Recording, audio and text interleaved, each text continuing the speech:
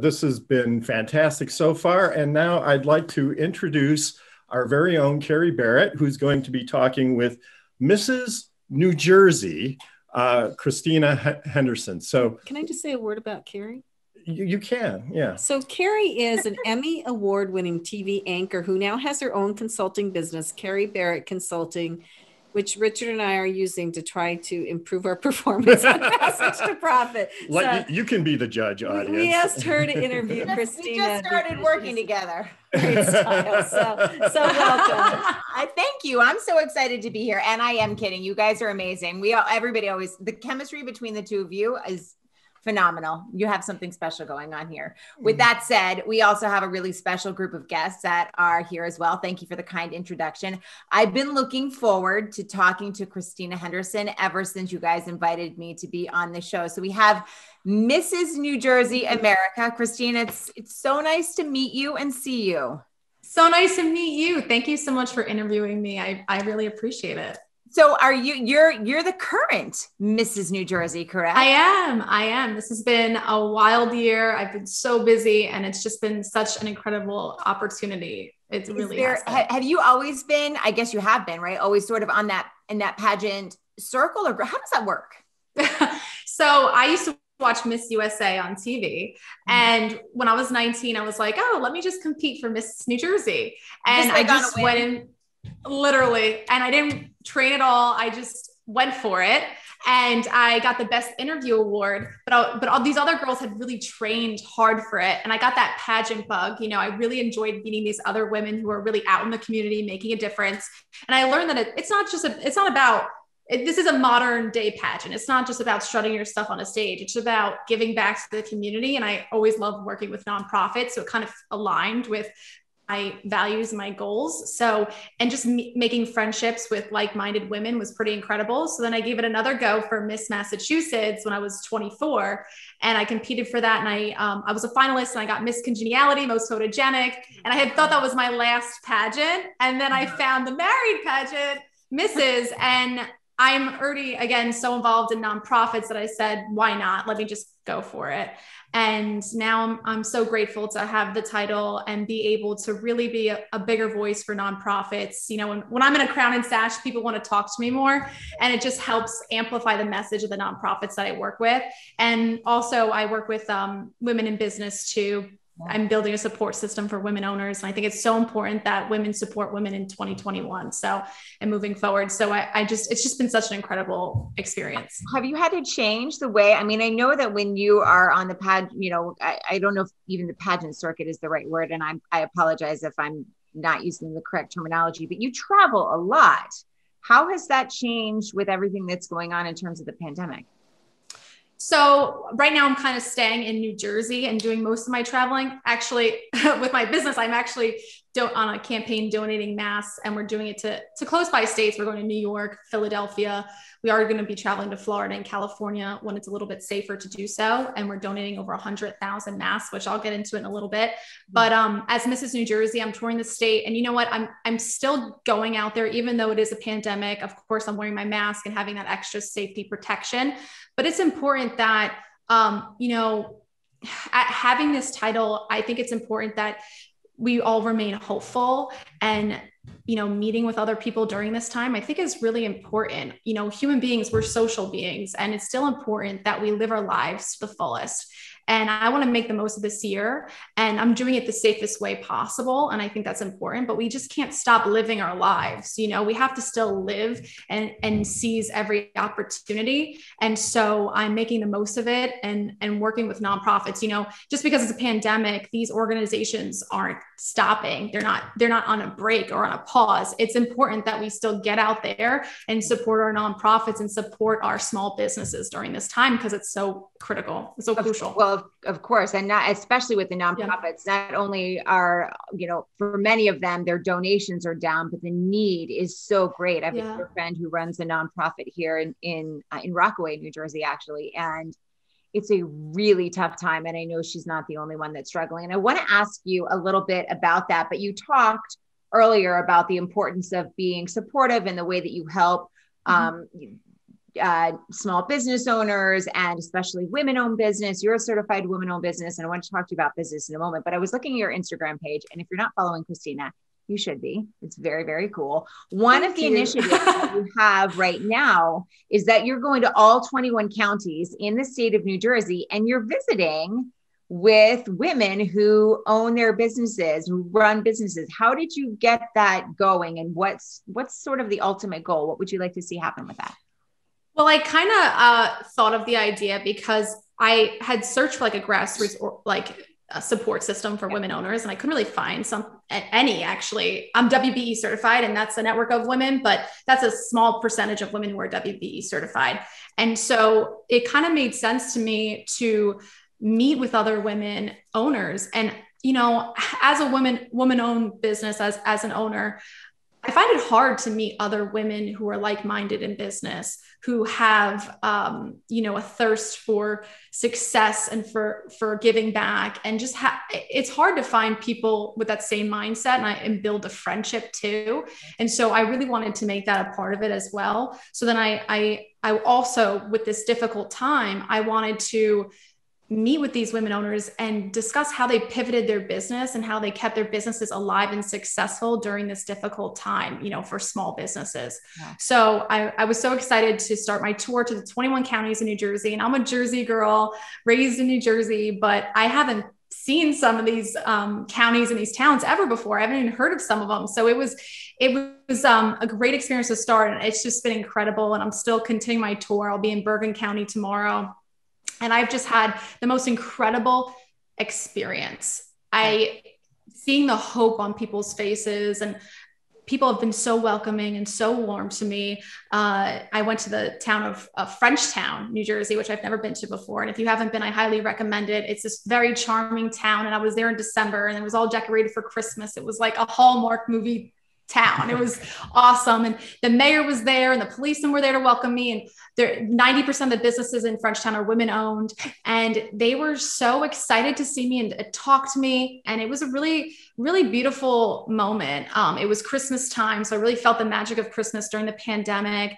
And one of the women owners told me a story about how her neighbor's business was suffering, and another business came in and helped pay their bills. And then I visited a bakery in that town, and they told me, don't leave without trying the bakery down the street. And they're a competitor business. Yeah. And that is just what it's all about. And it has been so incredible and really moving. And I'll remember this for the rest of my life. And you know, I just really tell people to really support your small businesses during this time. When you grab a coffee, don't run to Starbucks. Think about supporting your small businesses, because they're hurting right now during this pandemic. And that's really why I'm doing that. I love that you talked about how, you know, it sort of goes back to a little bit of what Ash was saying, but not coming from that scarcity mindset, and instead coming from a mindset of where there is enough for everybody. It may look a little bit different than it did, you know, 10 months ago or approaching 12 now, but that is truly where so much of that belief in giving back and actually living it, not just saying you want to do it. And I want to talk to you about your business and how you give back. You mentioned that you were on a sort of a coast to coast tour for delivering PPE and masks. Your business is called Henderson Promos, and you're a promotional company, right? We can see some of the swag that you have behind you, but tell us a little bit about what you do and why giving back within your industry and within your business is so important, and how you go about it. Sure. So Henderson Promos, are a promotional products company. Like you said, we do swag. We put logos on anything like t-shirts, hats, bags, you name it. We offer over 700,000 branded items. So when the pandemic hit, all of a sudden we were operating at 10 to 20% of what we normally operate at. So we had gone from our most successful year ever in promos to now 10 to 20%. And you got to think about that for a second. We have employees we have to pay. We have bills we have to pay. So that was a very scary time. All of a sudden we were worried, and we had to really think fast. And we were actually doing promos for hospitals at the time, and they were coming to us for PPE items. So we were able in the beginning of the pandemic to use our manufacturers overseas that were making our pop sockets and fidget spinners. They were now making PPE items, gowns, masks, gloves, these items that we were able to supply to hospitals, states, and our frontline workers. But I was on the phone with cargo ships and private planes, highly stressed out, dealing with large numbers. It was very risky for our business. And it was too much stress, you know, shipping delays, but we were able to get the items to the people who need them most. But what we decided was we need to keep it in the USA. We need to find a way that we can provide this and not rely overseas.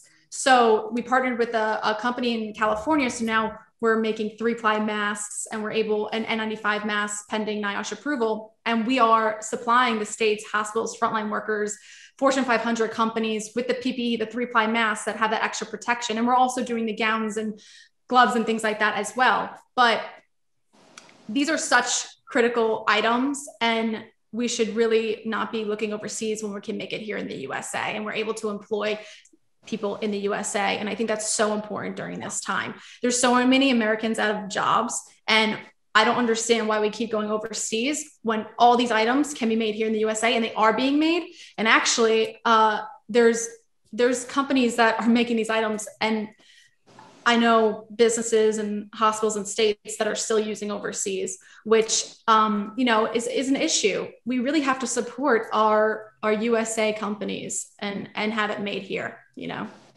Is there something in your story or your journey or your life? What made you so focused on sort of this nonprofit sector and the idea of giving back rather? Was it something that was instilled in you from a young age, something you saw your parents doing?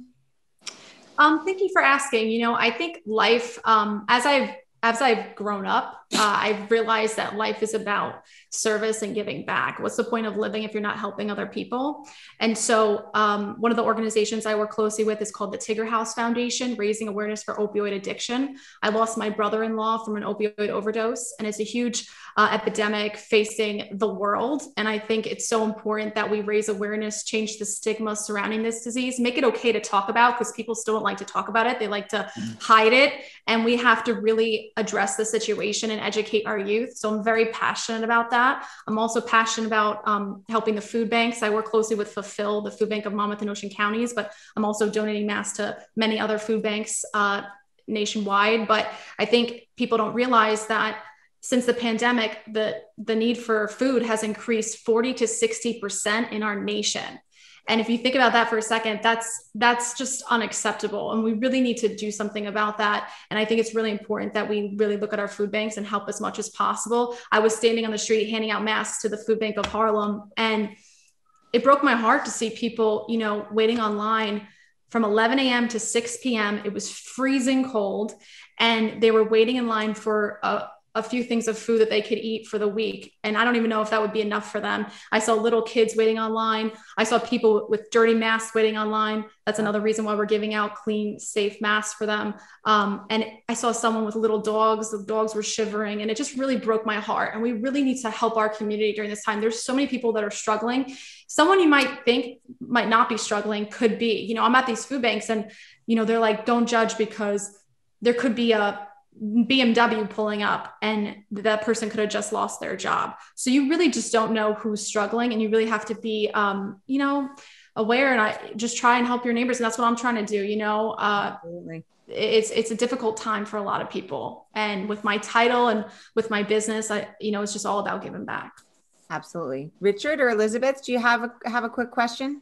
Well, I have kind of a comment, but a question too. So Carrie, you said something in there that really hit home for everything we've been talking about this show.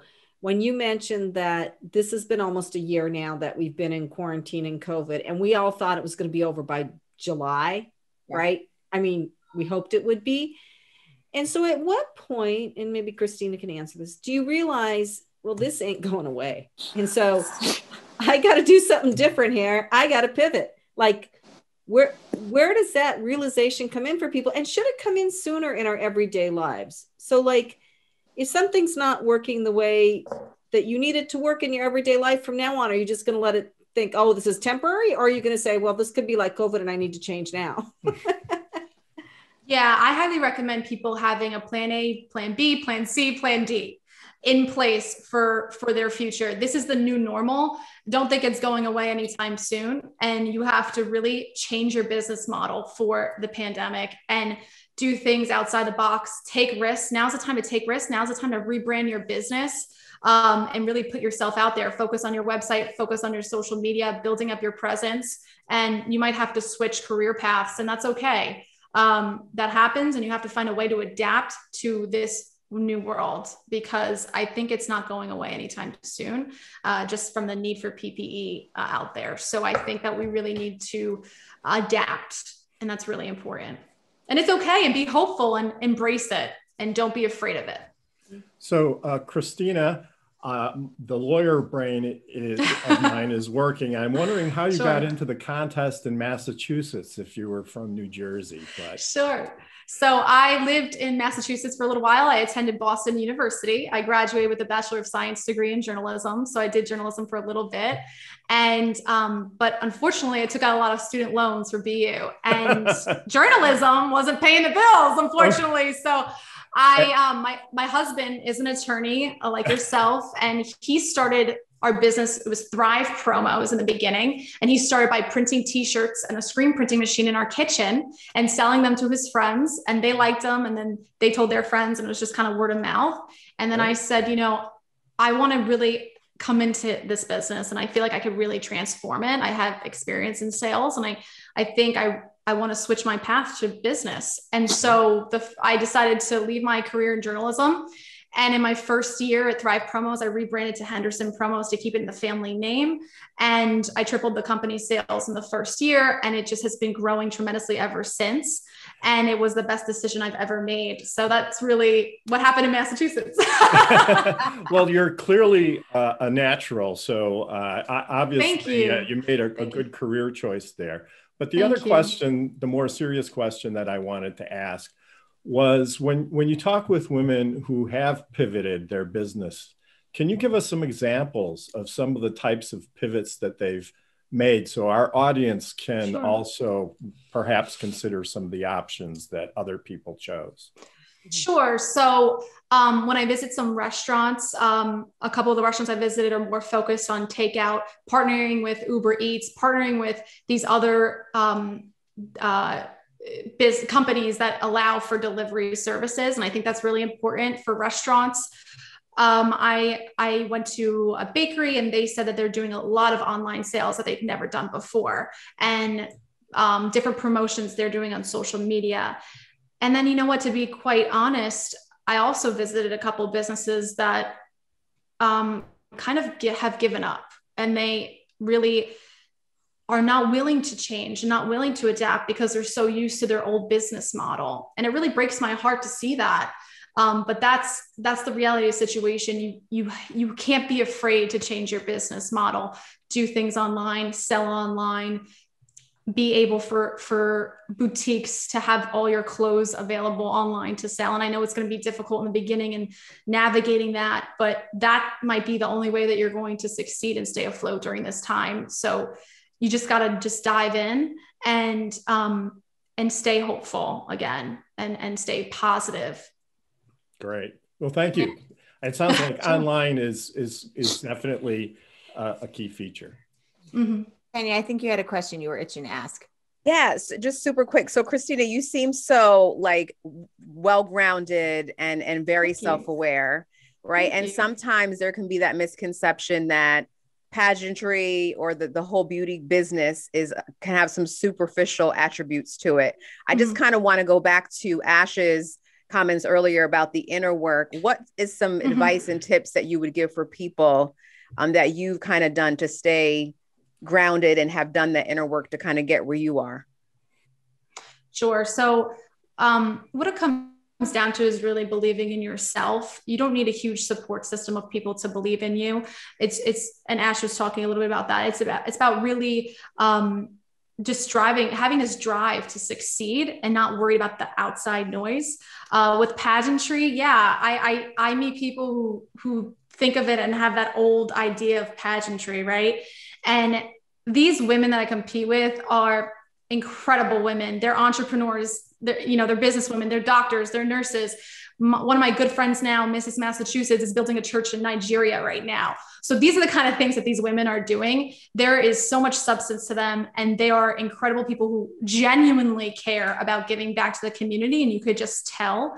And I think it's important that people see it in that kind of a light, because that's what it really is now.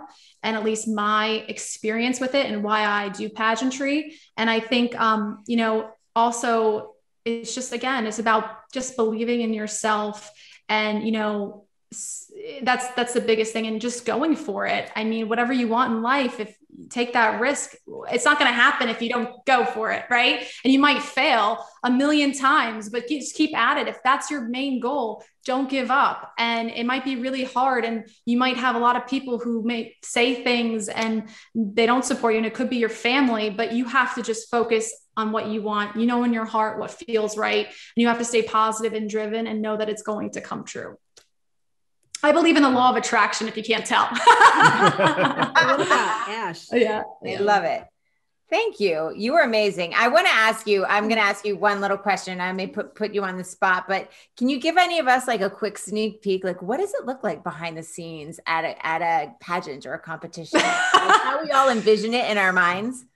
Yeah. A lot of nerves are backstage, and people practicing for their interview. You know, the interview is the biggest part of the pageant, and you never know. Any question's fair game, and it's a 3-minute timed interview. So that's kind of what everyone's kind of like going over, but they really ask you things about yourself. They want to just get to know you. And, but yeah, it's a little bit of nerves, but it's all the girls meeting with one another. And again, building these friendships. You know, I'm really good friends with these women who are just doing amazing things. And it's just an incredible network to be surrounded by. So that's why I really love pageantry. And it's also about like just putting yourself out there and being confident. And, you know, win or lose, there's only one winner, but you feel so good when you just go for it. And, you know, you might be nervous, but you tackled it and you did your best. And that's the most important thing. And it just builds that confidence, which is so important in business too, in all different areas of life. 100%. I will never forget an answer to a Miss America question. And she ultimately won. It was the interview, and she was from Hawaii. This was years ago. And they said, "What's the first thing you're going to do after this pageant is over?" And she said, "I'm going to eat everything in the world twice." And I'll never forget it. I love that. That's hilarious. Yeah. Thank you so much, Kristina. Thank you so much for interviewing me. It's been amazing to be surrounded by such movers and shakers out there. So this has been incredible. Awesome. Well, that's great. So thank you, Carrie. So for the executive spotlight and interview, I thought it was really interesting. And Kristina, you are such an amazing talent in so many ways. Thank you. Thank you so much. It's been an absolute pleasure to have you on our show. And can I just add, for the executive spotlight, we normally ask people to make a charitable donation, but that's kind of Kristina's whole life. So we didn't ask her this time. Well, you know, she's outdone everybody already. Free mass, free food. So we have to take a commercial break, but we'll be back with more Passage to Profit right after this.